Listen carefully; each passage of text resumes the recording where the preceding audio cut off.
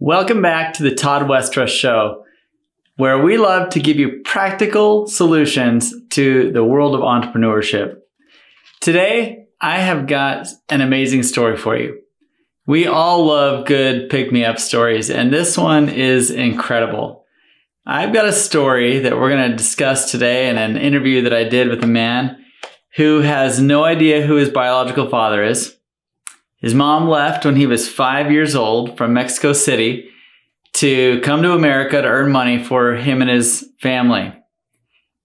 Growing up with grandma was really fun, but he was forced to work in the flea market, sewing clothes, making tortillas, making quesadillas, anything he could to earn money, until he was about 10 years old when he decided to come make the trek to America, live with his mom, and make a new life here in America. Given today's climate in America, this story is not unfamiliar. But what is unfamiliar is the level of success that this man has achieved in his life. I love this story because not only did he do what he had to do to get to America, but he also, at the age of 16, fathered a child. And at 16 years old, fathering a child doesn't put you in such an ideal place to find success in life. Well, he did just that. And we're going to follow his journey in this discussion today about how he was able to come from such a low place to bring himself to a high level, even to the point to where he wrote a book titled "You Can Overcome Anything, Even When the World Says No" by Cesar Espino. I'm so excited to bring you this interview today. I hope you enjoy it. I hope you gain some motivation and some excitement towards whatever venture it is that you're working on. And thanks for being part of the Todd Westra Show.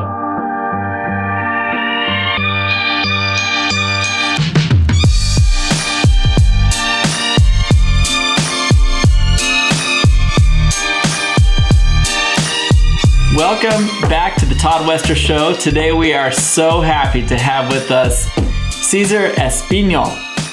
Welcome to the show, Cesar, and give us a big shout out. Hey, Todd, how are you? Thank you so much for having me on your show. I am very happy to be here with you and, share my story with you guys. Cesar, I am so excited because I know that a lot of people in my audience, a lot of people in my close circle of friends and circle of influence have something in common with you that a lot of them feel like is a hindrance and not a strength in their background. And that is, well, Latino. That's you're Latino. And Mexico. Born and raised in Mexico, and yet living an awesome life here in America. Yes. Cesar, you are an inspiration to a lot of people. And I think me personally, having some very close, like inside my family ties with people of Mexican heritage and people feeling like because I'm Mexican, I can't. A lot of mindset issues going on there. Right. Tell us a little bit about yourself, and let's start talking about where you were, say, 10 years ago versus what you've been able to bring yourself to today, and how did you get there? Yeah. So, it really comes down to, and it starts with me, where I came from, right? So again, I was born and raised in Mexico City. And unlike many different families, I was born into a very humble family, right? We had really nothing. When you think about it, I was born into a 250 square foot, I would say house, right? Really, it's a room. And that was, four of us were living there, right? It was my mom, my older brother, my grandmother, myself. I actually don't know who's my biological father. I never met him and have no clue his name or anything like that. He literally had my mom before me. And so, just being born into that by itself already created a pivotal moment in my life, right? The crazy part about it is that it wasn't only that, I was born into not having anything. My 250 square foot house, right, room, was made out of sheet metal and plywood, right? And we didn't really have any insulation, any water, any electricity, anything on the ground. I mean, literally, that's what we were born into. Wow. So that, just being born into that society, you think, well, is this all I have for me? Is this all, there is for me in my life, right? And, that's how I grew up, right? Very different than many people, Yeah. Yeah. I would say that the majority of the women in today's society being asked to deliver their babies in a 250 square foot hospital room, they would get frustrated. Yeah, exactly. Let alone having to raise your entire family there. That is amazing. It just makes me think. I was booking rooms for a group yesterday for a corporate group, and the rooms were 550 square feet. And I thought, then I thought I was worrying that they were going to complain about the size of the hotel room. And I'm thinking, okay, that's twice the size of Cesar's house that he was born into. Crazy. Yeah, exactly. It is. So tell me, how was it like growing up there? Well, growing up as a kid, you're thinking like, this is normal. This is the life that I have. This is what I'm destined to. And it didn't hit me until like 2.5, right? Two and a half years when I think I had another one of those moments. I would consider to be an obstacle to an extent, because at 2.5, my mom decided to take her leap of faith and, to be able to give more for us. And she decided to migrate to the States, leaving my grandmother, my older brother, myself behind. Right. Wow. And that, if you think about it back, now that I think about it, I said back then, it was one of those things like, what did I do? Like, as a kid, sometimes you tend to blame yourself, or you tend to believe like, why is my mom leaving me? Like, I have no dad. Right. What's happening? Right. And so that was going through my mind for definitely many, many years. That change though, happened to be that now we were forced. It was not an option. So we were literally forced by ourselves. Obviously, we were forced to start working in the flea market. So I still remember, like as if it was yesterday, my grandmother, my older brother, myself will make food, taquitos or quesadillas or different things, bread. We'll do different things, and we'll go to the flea market and sell that to be able to survive and have some money. That wasn't enough. We were not making enough money, and it was kind of difficult. And so then we started. I actually had my own sewing machine. So I used to sew clothes. So we used to actually sew clothes. I had my own sewing machine, and my life was like this. I would go to school, come out of school. I didn't have the ability to go out and play or enjoy that. And really, I had to come home, do homework, and then start working. And that was 24/7. For as long as I can remember. That was amazing. So you were a forced entrepreneur. I was, and I think that leads to as we go into the story, I think that's going to lead to where I am now and why I'm here to an extent. So that one was going through that was difficult. Now there was times that we didn't have really anything to eat. We only had what I consider to be the Mexican specialty, which is a tortilla with a grain of salt, and that's all we had for days, right? Oh my gosh! Awesome, though. I can tell you that I can have many of those right now because I would, I'm in love with that. Either way, though, a lot of times that's all we had, right? And so, so all my childhood, that's what I did. I worked. I wasn't, I don't know if you could consider a normal kid. And what I mean by that is that I didn't have the ability to go out and play with my friends. I didn't have the ability to have birthdays. I didn't have the ability to do all those things that many kids do because I was born into a society. The biggest lessons that I took from that is that at one point I'm like, is this all there is? Is there anything else for me? My life starts from now and I'm going to work for the rest of my life and be under this society, these circumstances, right? One thing that I learned now is that just because you were born in a particular situation, that doesn't constitute or doesn't say that you have to live under that society, right? You have the ability to make that change and that shift, which we're gonna definitely get into that, So tell me how did the shift even start? Like when was the first time in your life that you kind of hit this point where you're like, is this really what I meant to be? Is this really all I've got going for me? Yeah. And at what point, what triggered that? And tell us a little bit about what happened. Yeah. And that wasn't until maybe later in my years, right? I think as a kid, I was still going through that, accepting who I am and to what I was born into that society. And one thing that I want to share before I get there is I think many people that it doesn't matter, where you come from, whether it's from Mexico or any other Latin country, it could be also, from a different country overseas.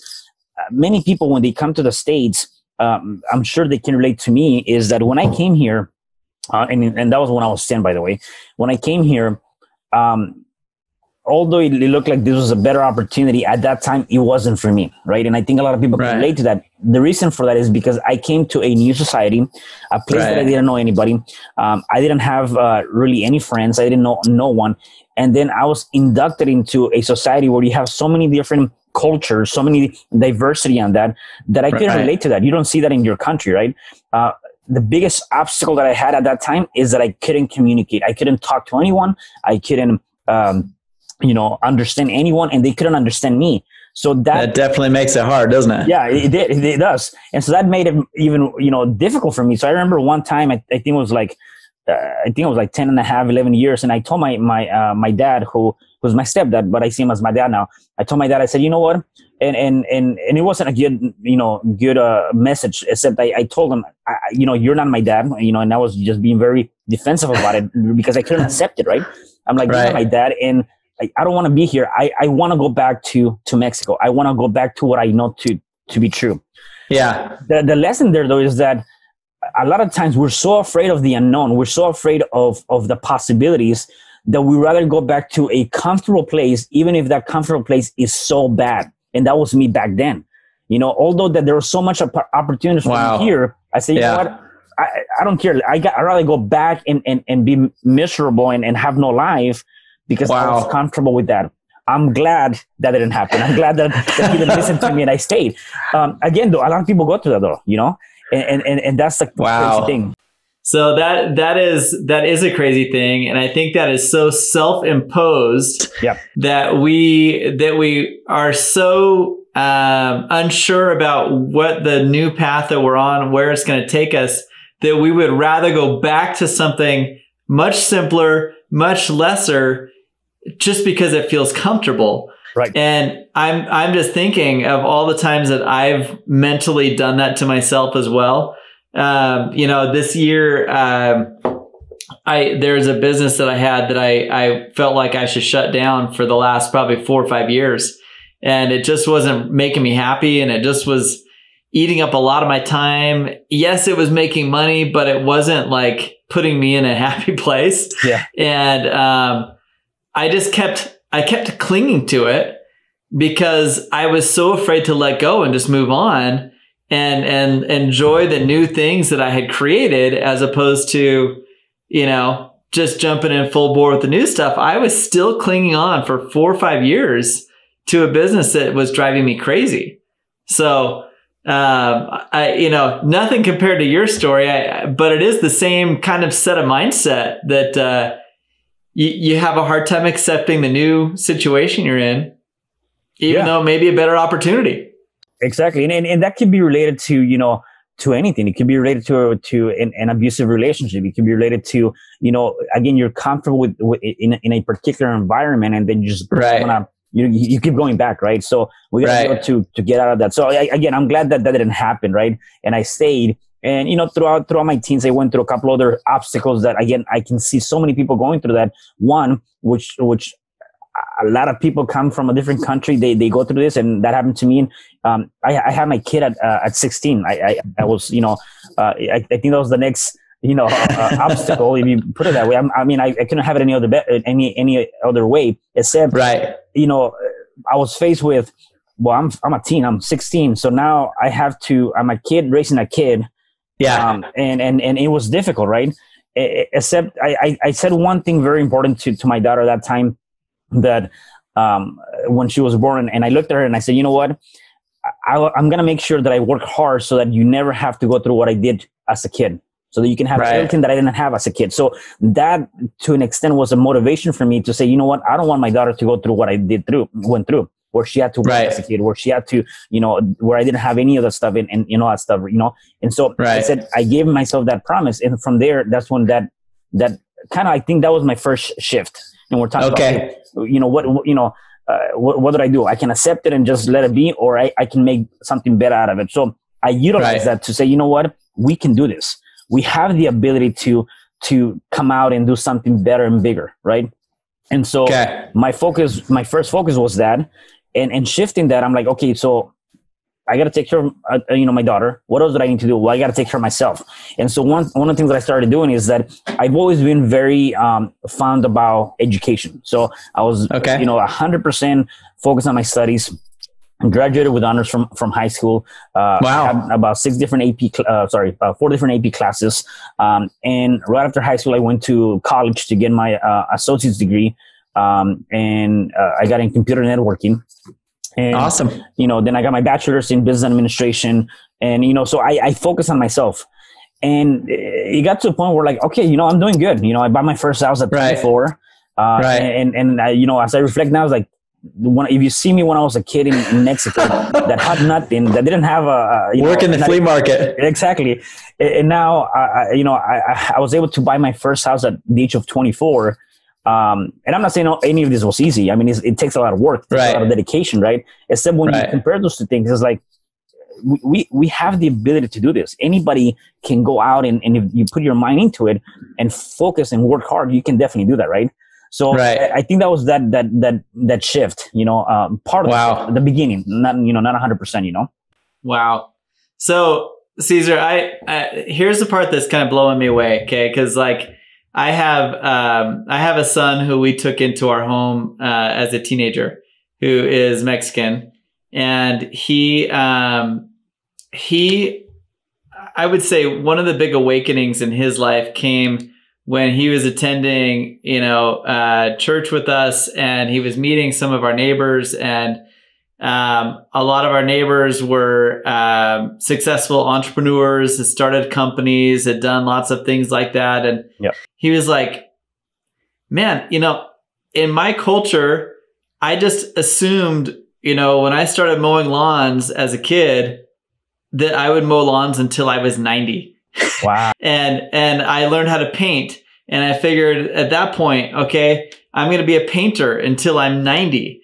And he said, that's just part of my Mexican culture. And that's part of, we tend to trap ourselves sometimes in this mold that we think we're in.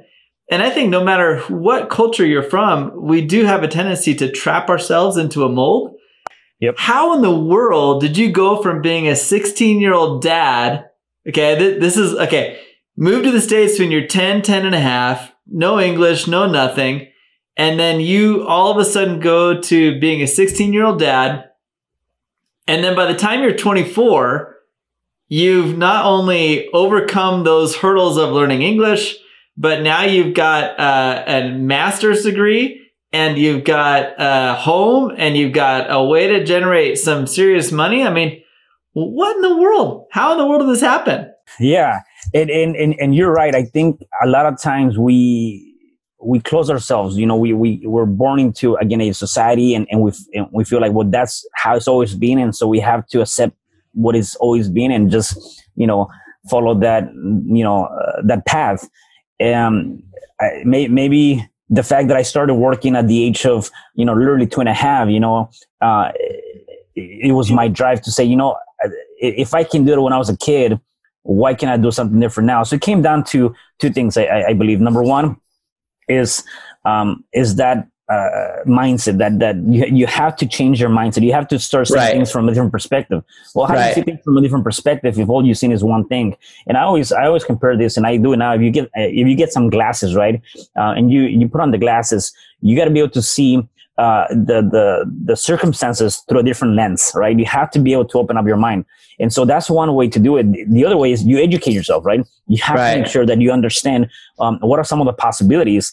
And once you understand what are some of the possibilities, you have to say to yourself, why not? If not me, then who? Right. If not now, then when? Right. So you start changing your beliefs. It has to come down with your beliefs. Because I can tell you right now, a lot of people that I know, and even within my family, you're right. People have that mentality that we cannot, overcome something. This is what is meant to be. You're even fighting with your family, right? Or your close friends because they don't believe in that. So you have to believe in yourself more than anything, right? So I believe that it comes down to educating yourself, having that mindset, and just seeing things through a different lens.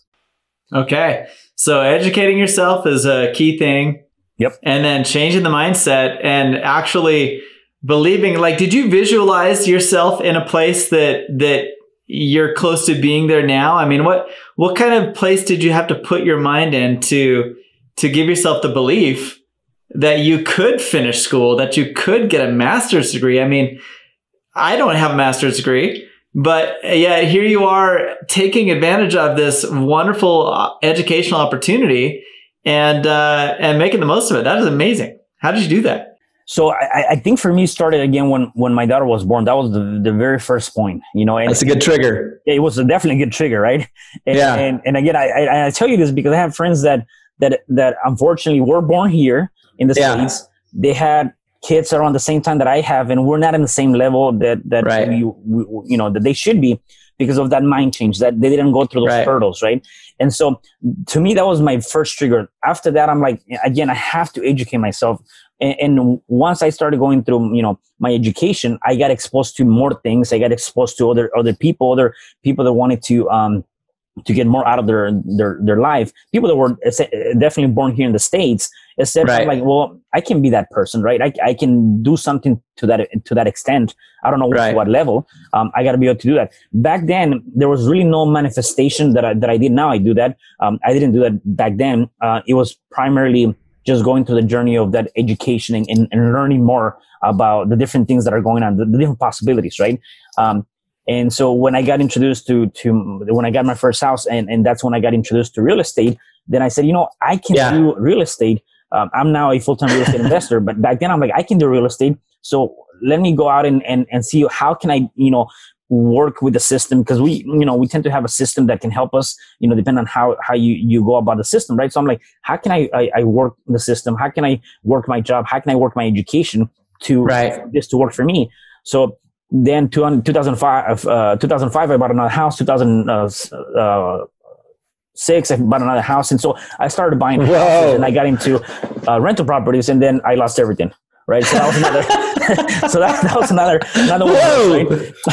That was another one of those. And again, so the lesson there though is like, I lost everything, and it's like, okay, I got foreclosed in my record. I have a short sale. You have all these things, and you think to yourself like, man, like, it doesn't matter how hard you want to do this and you keep falling down. Well, you know what you do? You get up and try to do it again. Right.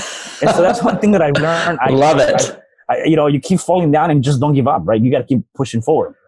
Right. Yeah. I'm thinking back to those times, 2005, 2006. Heck yeah, man. Let's go buy another home, stated income loans. It was like, no problem. Yeah, exactly. And I'm just picturing yourself getting into that situation where it's like, okay, 2007 hits, 2008, and you're like, oh man, I just had to foreclose on everything.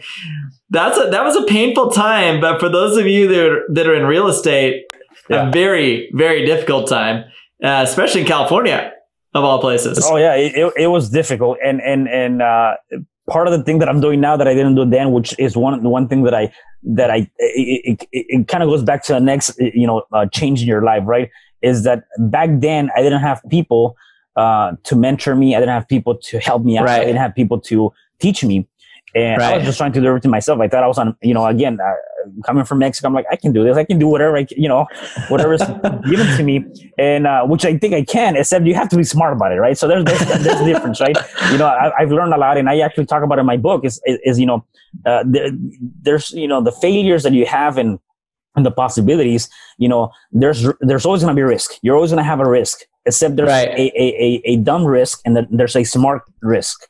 You have to make sure that you trigger that. Back then, I was just doing dumb decisions in the sense of not being educated, not in real estate, not having a mentor, not having all of that stuff, right? So, you have to make sure that you align yourself with the risks that are going to benefit you, because everything's a risk. As a matter of fact, life is a risk. So it is a risk. Now, two things I want to touch on. First of all, you have a book. And okay, so not only are you this immigrant kid from Mexico who didn't speak English, you show up here, you are in the system, so to speak, and then you have a baby. Triggers, I need to figure out what I'm doing with my life. I need to get educated. I need to, you graduate with honors from high school, get into college, master's degree, real estate success, 3 homes by the time you're 26 years old. I mean, awesome. Then you get hit really, really hard, and then you get back up again, and you write a freaking book called You Can Do Anything Even When the World Says No. Yeah. Okay. Tell me, I mean, it's kind of obvious what your inspiration was, but when did this happen? When did the idea come that you were like, I got to write a book about this? I mean, exactly. What happened there? Yeah, the idea came out about a year ago. Literally a little bit over a year ago. And I'm like, one thing that I want to do now and I'm trying to do now is really help empower, inspire people to know that they can do anything they want, right? I mean, it doesn't matter where you're coming from. It doesn't matter where you were born or who you were born into. Is that you got to be able to have the thought and the ability to say, you know what, sky, there's no limits. Sky, no limits, right? Right. And so I decided to write the book, and I said, okay, what can I do that would hopefully empower people? And I said, you know what, let me talk about my story. Let me write about my story and some of the mind shifts that I had to do, and really get that message out, right? And so my book is really more or less a series of events of my life, of all the different obstacles that I had to overcome. Again, though, it's not so much about my story. It's more about how does that relate to somebody, and in any shape or form. And then how can they get an idea of, well, maybe I should do this and tweak this. And then that's going to help me, get out of that moment. Right. Well, let me just tell you, I haven't read it yet, but I plan to read it because I'm not a Mexican immigrant and I am a straight white male born to privilege. Right. And, but even being born in the situation that I've been in and even going through my challenges and my story, I can't help but just have so much respect and so much, I'm just inspired even by you just talking about this journey. And I love it. I am so grateful that we've had the chance to talk about this because I hope that my audience, I hope that people that are listening to this podcast really grasp the concept here. It doesn't matter. It doesn't matter what you look like. It doesn't matter where you're from. It doesn't matter your skin color. It doesn't matter. Like so many things stacked up against you. And look at what you've done. You started there. You got here. You got knocked down to here. You boom, boom, boom, boom, build back up. And you're so excited about life right now that you're writing a book to tell people about your journey.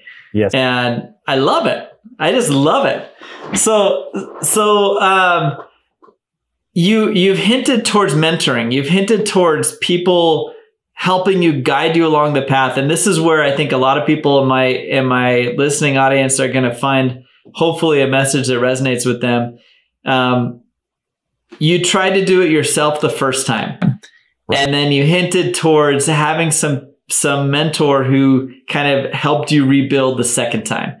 And that made a difference. Tell me about that. And you don't have to tell me who it was, but tell me, what did they do to you that helped you build stronger the second time? Yeah, definitely. So it goes back to what I mentioned, right? I believe in education, right? And one thing that I've learned is that there's your traditional education and then there's your non-traditional education, right? Right. If you put those two together, a lot of times you went to school, your teacher was your mentor. They're teaching you on how to do some stuff. And so, for sure. And so I said, okay, well, I need that non-traditional. So I got introduced to a couple of different people. And so I started doing that non-traditional education. And now that's actually part of my life. I mean, I do so many of that now. Right. I've learned so many different attributes, and I've gotten so much out of that, and also met a lot of great people because of that. And so the first time that I was introduced to a mentoring was for real estate. When I got back into real estate, I got back into real estate in 2014, I believe, 15. I got back. Took a little breather. Yeah, I did. At one point I'm like, okay, this is not for me. I mean, I lost everything, so this is not going to be for me. And then something came back and said, you know what? Yeah, you have to go back. So anyways, I got reintroduced to that. And through there, I started learning the principles. I started learning the do's and don'ts, and I got more smart about my investments. Right. Okay. And so, that was really my first mentor. That was more triggered to a trade, which is real estate, just that more on that industry. Right. 2017, I got introduced to another mentor that was really more working on myself. Right. And this is what I consider to be that self-development, right? I started doing things that I would never do in my life. I've never loved to, so we'll talk about me writing a book. I never loved reading, period. The last time I wrote a book was in high school, because my English teacher told me that I had to read a book. Okay. Other than that, I didn't read. And so now I started making changes in my life. And so what changes did I make? Well, now I started reading. I read a lot of books, you know, to educate myself. And I'm reading books that are either self-development or books that are going to empower me in my journey. Right. Obviously I wrote a book, 2 books to be exact. I started reading. I started making the different changes. So now I started manifesting. You know, we talked about manifestation. For me, it's critical because I wanted to manifest what I foresee to be my future. What are the things that I'm working on, right? And so I started making all those mind changes to really put me in a different perspective in my life. Things that I didn't do before, right? One thing that I mentioned is a lot of times, you know, people are so tired of from work that they come home and the first thing they do is a lot of people is they sit down and they watch TV or do the things that are non-productive because their body is tired. I changed that. At one point I said, I can't, even if I'm tired, I have to work on myself. So what I tell people is make sure that you're working on yourself harder than you're working on somebody else's dreams, you know?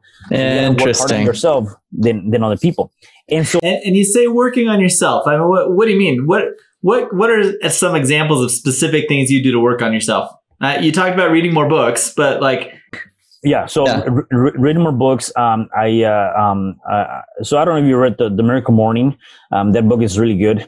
So the Miracle Morning goes over 5 different things. So I started applying those 5 things, which is you're reading, you're manifesting, you're doing affirmations every day. You're writing, whether it could be a journal or something, and you're exercising, right? And so those are some of the things that I started doing that I never did. And as silly as that might seem, it is so breathtaking for your mind, right? And you do that when you get up now, you know. And so those are some of the things that I did. The other thing that I did is I actually got access to a couple of mentors by hiring mentors to help me through my journey. And then they're, you know, mentoring me through, it could be through relationships. You know, one mentor was, you know, just helping me get stabilized in terms of relationships. It could be through my business. It could be through anything that related to my self-development. And then networking. I do a lot of the networking. I go to a lot of seminars, a lot of events, again, because I like to network with people. It's very, very interesting to see people's journeys and how a lot of things that they might be talking about can relate to you, you know? And so I go through that. And so those are some of the changes that I've done. I do believe that to an extent you are the average of the 5 people you hang around with. And what I mean by that, agree. Yeah. And so what I mean by that though, it has to be, this is how I see it, right? You have to be, you have to put yourself in the sense of you have to have 5 people. So who are those 5 people? Some of those 5 people should be people that are, either working or playing at a higher level than you are, that are willing to help you out, right? You want to make sure that you have people that are willing to help you out. So those are the people that are in your network. That could be a mentor. That could be, maybe a friend that you found at a networking event that is playing at a higher level and is willing to help you out. The second group of people is people that are working at the same level or playing at the same level as you are. And you're edifying each other. You're edifying each other and helping out each other through that journey. You're doing it together. Again, you can find those people at networking events. The last group of people is people that are playing at a lower level than you are. However, they have the ambition to become to your level. And you have to do one thing that I think you should do a lot is reach down and pull them up with you, help them out. And I believe that should be that average 5 people that you can post yourself with. And so I've tried to do a lot of that now, where I hang around with those kind of people to help my own journey too, and to help them too. You know, I love it. No, I absolutely love it. I am a firm believer in that as well, and I think that I was going to mention earlier. The saying goes, you are what you eat. And when you're eating the same type of life that the people you want to be like are doing, right this moment, actually, I've got a friend of mine who I respect a lot, who has had a lot of success in a totally different industry than I've ever been in. And as I've been picking his brain a little bit about how he built what he built, I'm just inspired by it. And whether I actually jump in and do what he's doing, I don't know that I will or not, but it is inspiring to see other people's paths. And I think that, as you mentioned, you know, have people in your life who are the type of people you want to become, have people that are at the same stage that you're at right now. Yep. And don't be afraid to grab some people and pull them up with you and say, hey, let me give you some shortcuts. Get here now. And I have found that, you know, the reason why I wanted to do this podcast, and the reason why I'm so inspired by talking to people like you and some of my other guests so far, is because I personally have found so much joy in mentoring and learning from other people. I think we're all on this educational journey, whether you've got a master's degree or whether you've got a GED, it doesn't really matter. The things you learn in school obviously will benefit you. And the thing that I remember feeling when I got my bachelor's degree, I remember I was the first I'm the 8th of 9 kids, and I was the first one to actually get my bachelor's degree. And I remember thinking, wow, I should feel really good about this. And I remember thinking, what did I actually learn from this? And what I learned was how to learn. Yeah. And I remember thinking at the time, I was like, you know, most of the things, I already had a business that I was running, and it was a really fun business, and I was making money. And I remember being so excited about it. And when I actually graduated and I walked, I looked at my wife and I said, I don't know that I'm going to use most of what I learned in my degree for what I'm doing in my life. Yeah. And she said, yeah, but what do you think you learned? And I said, I learned how to learn.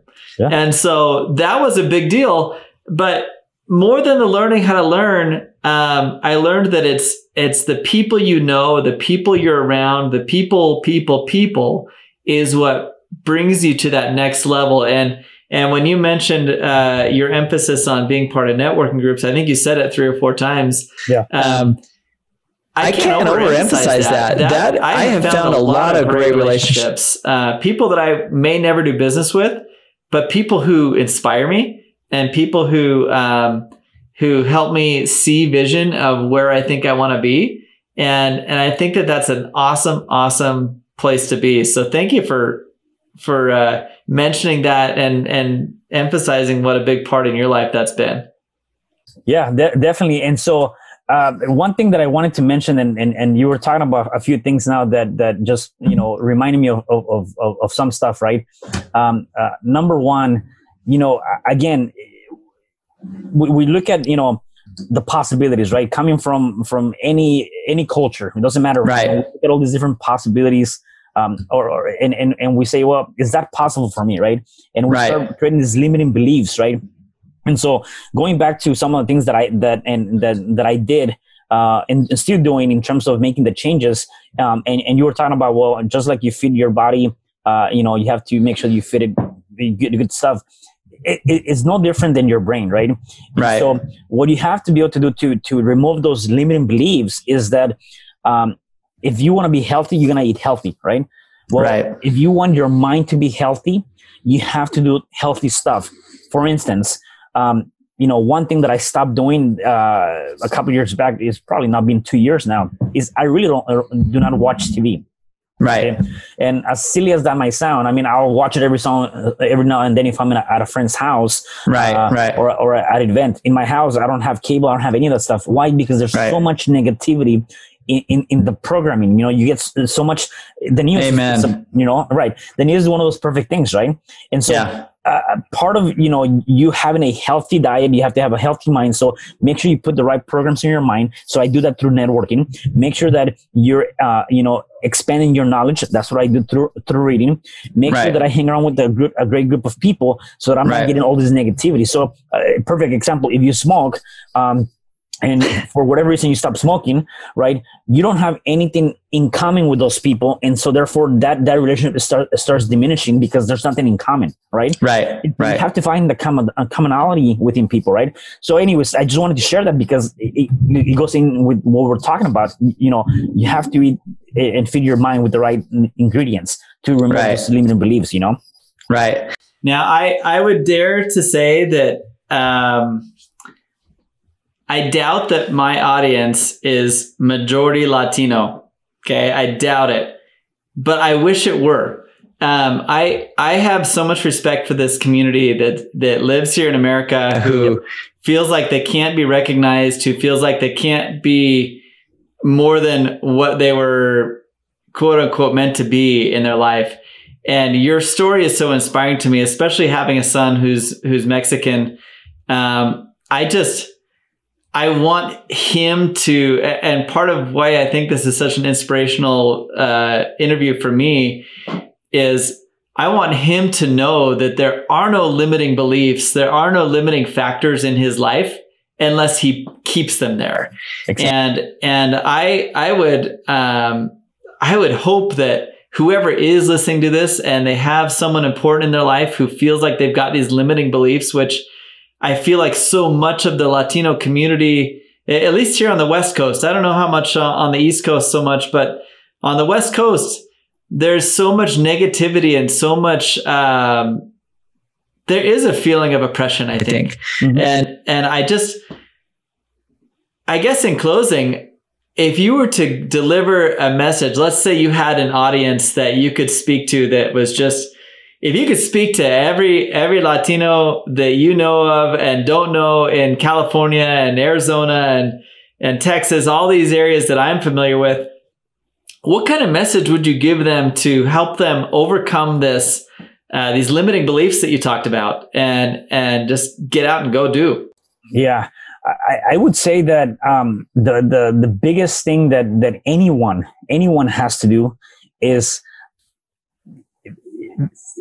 I would say, stop trying to please everyone, right? And what I mean by that is that a lot of times we found ourselves, in trying to create a validation by somebody else's opinions, right? We're trying to validate our own lives by making sure that this person is okay with that and that person is okay with that. One thing that I tell people is interesting. You're always looking for some place to get at that validation. One thing that I tell people is that the one person you have to please is that one person you see in the morning when you wake up in that mirror is yourself, right? And so, right. And so that's one component. The biggest thing is that once you start believing that, is you have to also believe that it doesn't matter which background you come from. If you have an idea, and even if you don't know how to do that, it's not about the knowing. Is how are you gonna get there? Right. I talk about if I want to become, if I want to have a beach house in a different country, okay, right. Well, that's where I want to be. Now I have to, chunk it down and look at how did I get there? What are the steps that I need to take to be able to get there? Right. And so you have to create, the belief that one, you can have it, you can have it. You have to work hard for that. And so what do? Don't let anything or anyone get in the way of your dream, because that is your dream. It's not their dream. Just because they don't accept it or they don't like it, doesn't mean that you should stop from doing that. Right. And the biggest thing is that mind shift. I cannot emphasize that, because if you don't have the mindset, it's going to be very difficult. One thing that I share with my, so I also do real estate investing mentoring. So what I tell my students, my very first section, by the way, in my mentoring program is, I don't even talk about real estate. My very first 2 hours I talk to my mentoring students is all about the mind shift. Wow. What is your purpose? What is your intention? Where are you in your life? Because a lot of times in anything, in real estate or any business, or even in your own life, you're going to get the no's. You're going to get the negative, responses. People tend to, once they get the first no, they tend to freeze and they don't know how to react to that. And so the reason why I spent my very first session with my mentoring students on the mindset is because I want them to understand that just because somebody else's opinion is no, doesn't mean that ends the game. You can continue to move forward in your journey, Right. So the mindset is very critical. Awesome. I love that. And I am a firm believer of that as well. And I am a big mindset guy. I'm a big Brendon Burchard listener. I love a lot of his messaging. There's a lot of motivational people that I listen to, and it is about mindset. And I'm going to massacre this quote, but I heard recently, the joy you feel in your life is not nearly as much about where you are as much as where you feel that you are. And I totally massacred that. But the idea is that I know a lot of people with huge, massive asset bases with all the wealth you could ever imagine who aren't happy and aren't in a good place mentally. They hate their lives. They've lost their spouse due to problems or what have you. And I see that time and time again. And yet, I for the past 11 years, I've done a lot of work in the Philippines, and I've been to the Philippines dozens of times now and spent a lot of time there.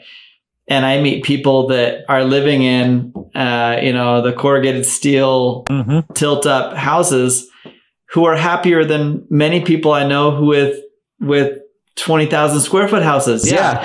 And I think that mindset is so absolutely important, to value the things that are making you happy, make the pursuit of happiness your main goal. And you emphasize vision as part of the mindset. If you can't visualize where it is you're trying to get to, you're never going to take the steps to get there. Right. That's just part of it. Yeah, exactly. I mean, if you don't have a vision, you don't have a target, what are you shooting for? Right. Right. You're shooting blindly. So you're never going to get to that end result. Right. And yeah, so that to me, that's one of the more critical things and that you have to do. Right. Right. Don't just do, your goals for 2020 now going into a new year. Right. Right. Put it in writing and then look at, okay, what are the actions that I need to do to make sure that I can get there, right? And so it comes down to really, really working on yourself, right? You got to work on yourself a lot harder than you can work on somebody else's business. I love it. All right, Cesar, I want to wrap this up, but before we do, tell everyone listening, how do they get in touch with you? How do they follow you? How do they learn about your courses that you're teaching? Where can they buy your book? Tell us how to get in touch with you. So it's very simple. You can go to my website. Is CesarEspino.com. So Cesar R. Espino. Yep. So Cesar is CESAR Espino.com. And then you can find anything that I do. I actually have a list of quotes that I also created, my books, the different courses, anything, and you can get a hold of me through there. I love it. Thank you so much for your time today. I am truly inspired. I feel like I'm ready to hit the ground running as I enter this new year. And thank you so much for your time. Awesome. Thank you, Todd. Really appreciate it. And to your guests, thank you so much for tuning in. Hey, thanks for being here today on the Todd Westra Show. We're glad you stayed till the end. And we're especially glad you had a chance to enjoy the show as much as we did. If you liked this content, subscribe to our channel. You wouldn't believe how much that actually helps us get our message out to more people. As you subscribe, YouTube decides to put this video out to other people, and we appreciate you listening. We appreciate you watching. We hope that you subscribe to both the podcast and the YouTube channel, and hence getting us out there to more people who need help doing their entrepreneurship battle. We are all a battle. We're all here to help each other. So thanks for being here today. Subscribe to the channel. Go to the website at toddwestra.com. And as you are there, feel free to participate in any of our free classes, courses. We've got some great forums and groups that you can join into and get the help that you need to build your business, to grow stronger, to develop better relationships with your customers, all the tools you need to build a stronger business. We've got them here for you. So thanks for being here. Hit subscribe. We hope to see you soon. Thanks so much.